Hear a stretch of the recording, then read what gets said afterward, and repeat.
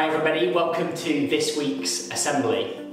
After our fantastic musical number last week, this week we are going intergalactic, and it is an absolute privilege to have Helen Sharman, the first ever British astronaut in space, here to talk to us all today. Helen spent a full 8 days in space, so I can't wait to hear everything that she's got to tell us about her adventures.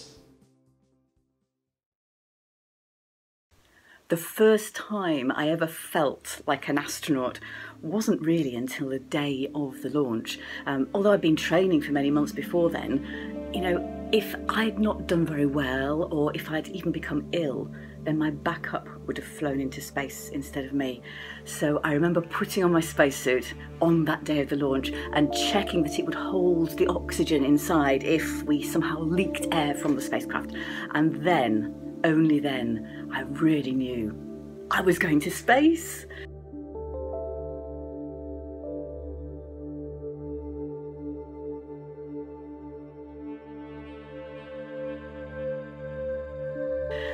Now, my mission had been arranged especially to put the first person from the United Kingdom into space.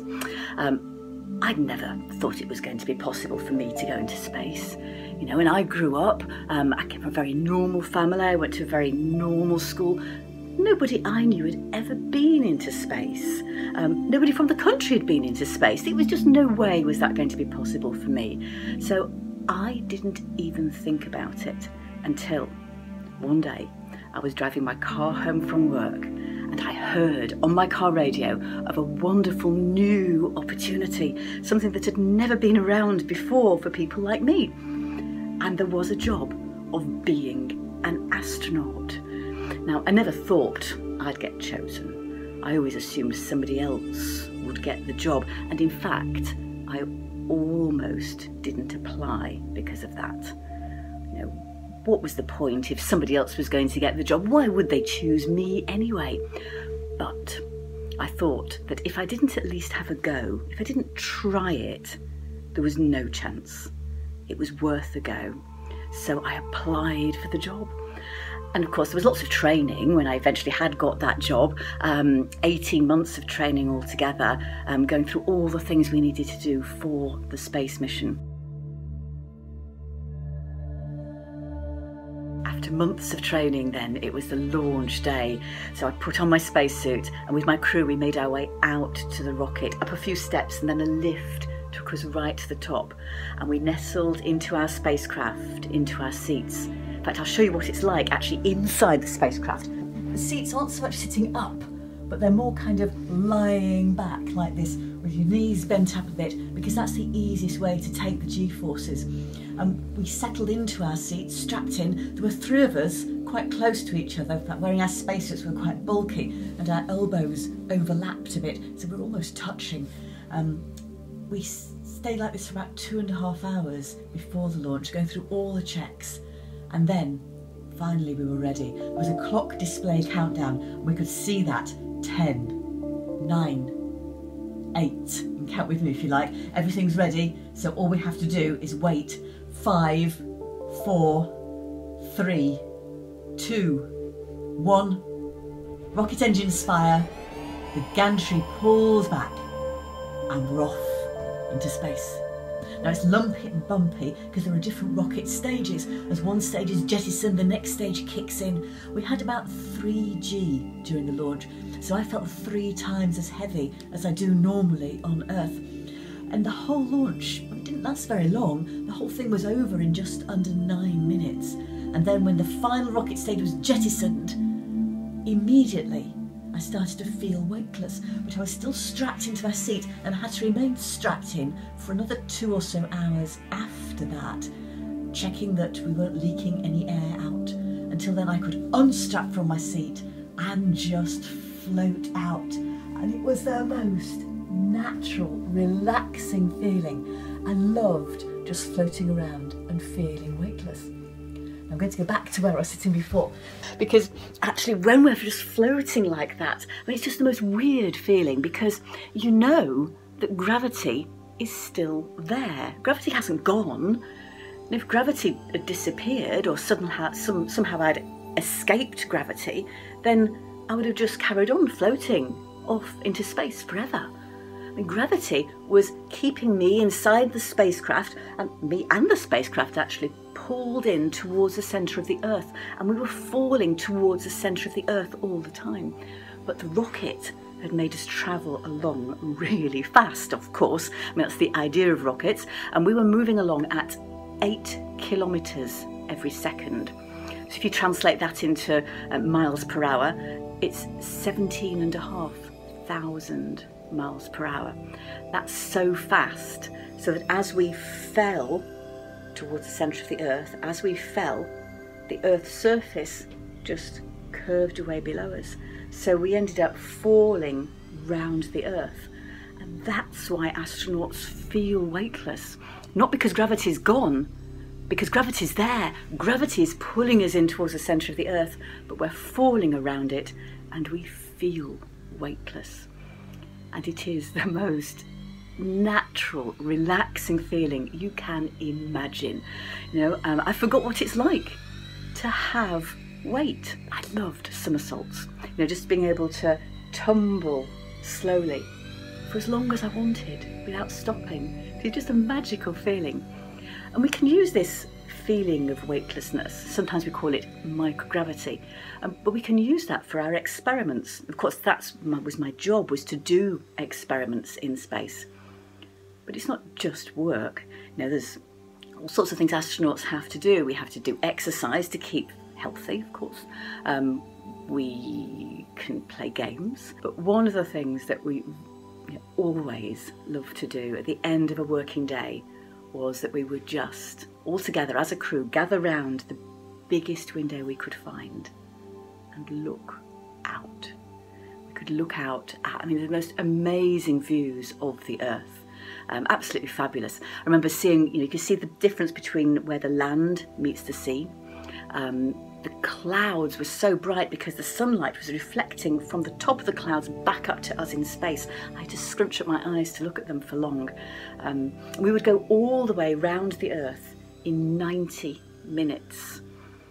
In fact, knowing that, we can calculate how many times a day a space station goes all the way round the Earth. How many orbits does it make in 24 hours? So have you got your calculators? So I'm going to get mine. If you haven't got a calculator, you can write it down, or if you really like mental arithmetic, you can do it in your head. So first of all, we need to work out the number of minutes in a day. Okay, so I'm going to turn on my calculator. So there are 24 hours in a day, aren't there? So 24 hours. In each hour, how many minutes? 60 minutes. So it's 24 times 60. That will give us the number of minutes in a day. That equals 1,440 minutes. Okay, now keep that number. So if there's that many minutes in a day, and it takes us 90 minutes to make one orbit of the Earth, how many orbits can we do in 1,440 minutes? Well, that's going to be 1,440 minutes divided by 90 minutes equals, what do you get? 16. So I orbited the Earth 16 times every day. There were 16 sunrises and 16 sunsets in every day for me on board the space station. Beautiful. Now, there's some questions from Francesca Joslin, who's a Year 6 student in Hampshire. Hi Helen, my first question is, why do you think you were chosen over everyone else to go to space? So if you're going to go into space, you need to have an understanding of science or engineering or medicine, and to really be able to communicate well. My mission was going to be all done in the Russian language, so I needed to understand some foreign languages as well and be physically fit. But I think what's really important is that ability to get on well with different people, and to be able to work in teams, to be able to communicate well with each other. And that was a big part of the selection process, how well we could work together with others. My second question is, were you scared? And if you were, how did you get over it? I think we are scared of the unknown the things we don't know much about. And my training was so good that really it taught me everything I needed to know. I understood what was happening. I knew what I had to do. So there was just no need to be scared. And I don't think any of us was scared at all during that mission. I always think now, if I'm a bit worried about something, if I'm anxious, I'll find out more about it. And then it really does help me to stop being quite so worried. My last question is, what is your best memory on your space mission? I think if I have to choose one thing, it would be my crew. We'd been living and working together in a very confined environment. We trusted each other with our lives, getting to the space station especially, and those people became really my best friends. It's such a wonderful relationship that astronauts have with their crew, and the hardest thing of my whole space mission was when I had to return to Earth and leave the space station, and I had to leave my crew to continue their mission in space, and saying goodbye to them was the hardest part of my mission. So brilliant questions, Francesca, and I'd just like to finish with a thought about some of the views outside the space station. Now, I didn't go out and do a spacewalk, but looking out the window. Now, I've talked a bit about the Earth already, but then when we looked the other way, out into space, at first I could just see blackness because my eyes were used to these very bright lights inside the space station. But then gradually, as I looked, my eyes got used to the darkness and the stars started to appear, and I could just see millions and billions of stars. I know that stars are being sucked into black holes, some are exploding in supernovae, new stars are being created. And I knew when I looked at those stars, not that I could see all of these explosions and things, but when I looked at the stars, I knew that I was there in space, having that wonderful view, because I had applied for a brand new opportunity that before I thought was impossible.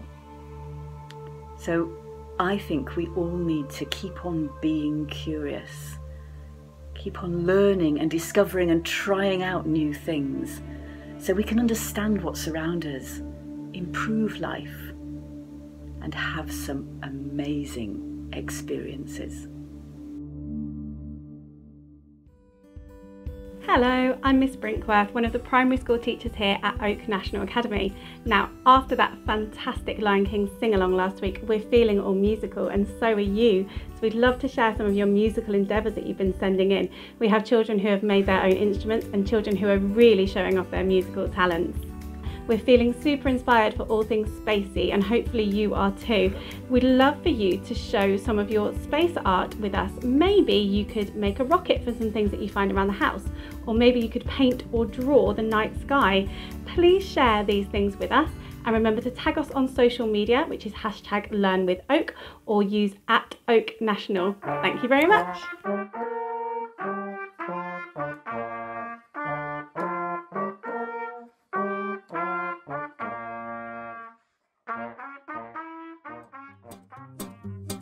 Hi, Miss Stanius. I made a pasta and coin shaker out of a plastic bottle, and I made it into my sister and decorated because it's her birthday.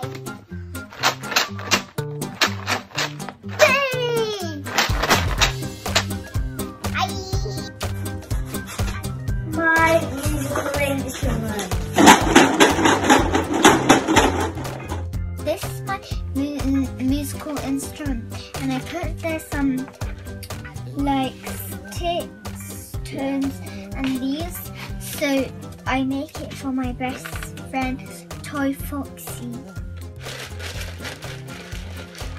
Hi everyone, I made a musical gift for my teddy bear. And what did you use? A lot of colours and some pasta and some plastic, and I used plastic balls and some stickers. Next week, we've got some special guests who are going to talk to you about all of the things that Oak National Academy has planned for the half-term holiday. But until then, keep listening to your parents and your teachers, keep trying really hard with all of your lessons, and we will see you next week.